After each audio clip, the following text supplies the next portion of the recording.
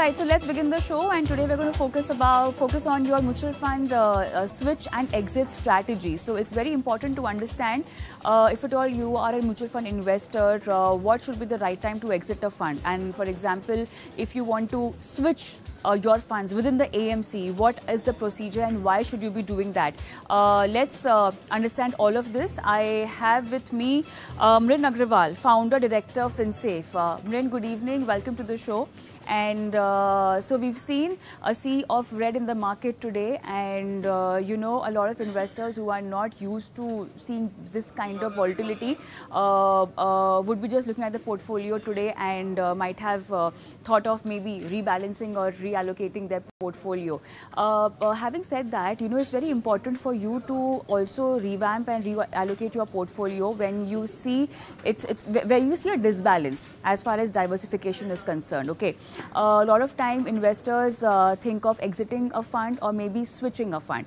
I just want to understand, or maybe just in layman language, if you could help us understand, what do you mean by exiting a mutual fund and what do you mean by switching a fund?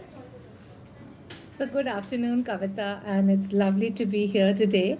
Firstly, as far as exiting a fund means that you're exiting the entire holdings from that particular fund and probably putting it into your bank account, right? The money is going to come into your bank account. But when you switch from one fund to the other fund, it means that you're exiting one particular fund and you're moving the same amount, whatever the redemption amount is, into another fund. So that's what the difference is. In one case, you're moving it to another fund. In one case, you're moving it to your bank account. All right. Now, looking at the current scenario and looking at the market volatility, and also for all those investors, who might be seeing a lot of returns coming up in their mid-cap and small-cap fund, let's assume they want to switch their mutual fund. First, on what conditions, on what criteria you should be taking a decision of switching a mutual fund? And when we talk about switching, it just means within an AMC, you go from one fund to the other, right? How can you switch your funds within an AMC, and should you be doing it now?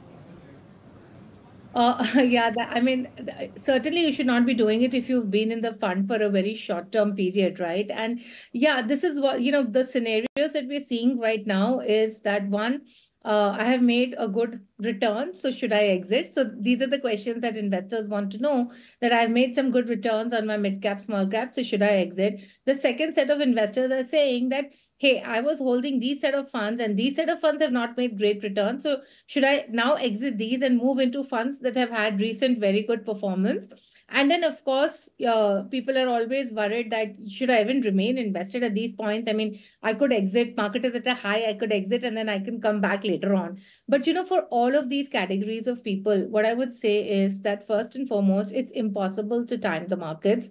And when you look at various data that is there, and I did share some data from different fund houses, of course, some very interesting data that's been put out on SIP performance. And of course, the proof of the pudding is seeing the numbers, right? So of course, while we say remain invested for the long term, this data basically shows you that, for example, if you take the 2020 period, right, when due to COVID, the markets had fallen by about 35 to 40%. At that point, a lot of people wanted to exit, saying that I'm not making any return. But the people who actually stayed on, the people who exited, of course, exited at a loss, but the people who stayed on made a very, very healthy return, right? So also there's another data point that actually shows that even when you're investing in your SIP, when the markets are at a peak, you're still actually making very good returns. And that's because, the markets are going to keep going up and down and you're basically averaging out your costs. So what I would say for all investors who think that I should do profit booking, or who feel that my fund hasn't done well, or who feel that I can exit right now and re-enter, please just remain invested, especially those who've just entered the market a year back. It is just too early for you to exit. And remember, this is how equity markets work. In 1 year, you will make a great return. Possibly in the next year, you may not make a great return. And that's why we always say that the average return that you're going to make could be in the range of, let's say, about 10 to 12%. You should remember that this 30-40% is not going to happen year on year. At the same time, if you exit right now, you have a reinvestment risk. Where are you going to go invest if you're going to exit your investments right now? Also, just coming back on the switching part, is switching treated as redeeming your units? Is it taxable? What is the tax implication involved there? Certainly, it is equivalent to redeeming the units, right? Because you're Okay. moving on one fund and you're getting into another fund. Even if you're switching from direct plan to regular plan, also it is treated as a redemption because you're exiting at a particular NAV and you're entering at a different fund, right? I mean, at the end of the day, whatever scheme, direct plan and regular plan are two different schemes, right? So it is treated as a redemption, and hence there is a tax implication. And so if it is an equity fund, if you're exiting before 1 year, it is going to be taxed at 15%. And if you're exiting after 1 year, it is going to be taxed at 10% post or cumulative gain across your equity investments of 1 lakh rupees. All right. So, can you, when you think, when you go about it, is it possible for you to not to redeem your units and just invest in a different fund instead of switching? Do you really have to switch, or you can just stop your investment in a particular fund and then maybe, have one more fund in your portfolio? Can we Absolutely, do you could.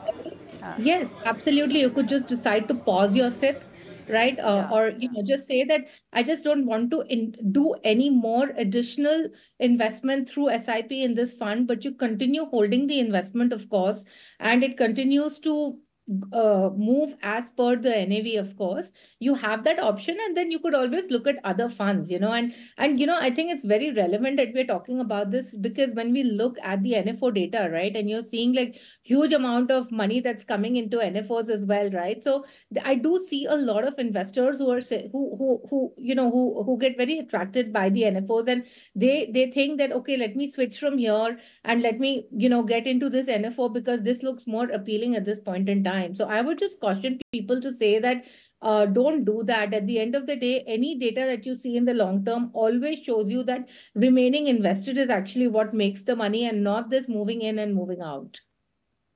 Exactly, and especially when you are investing via SIP. I think a lot of people, Mrin, don't understand the way SIPs also work. You know, what they do is they just stop their SIP for a year and then they think that the tax implication, would be different. How would you like to explain the SIP tax implication? Because you need to ensure that every SIP of yours at least completes 1 year. If you are a monthly SIP person, you need to make sure that the timeline is completed, right? Yes, absolutely. So first of all, in case of mutual funds, it's always first in, first out. And so, for example, if you're starting a SIP in January, right? So from January 23, let's say you started, so it'll complete only in January 24. Similarly, February 23 will complete 1 year, or if the exit load is 18 months. So, it's not only about the taxation, you also have to ensure, especially if it's an equity fund, that you also have to check the exit load before doing a switch or before doing an exit from the investment, right? And as I said, it's first in, first out. So do keep that aspect in mind as well.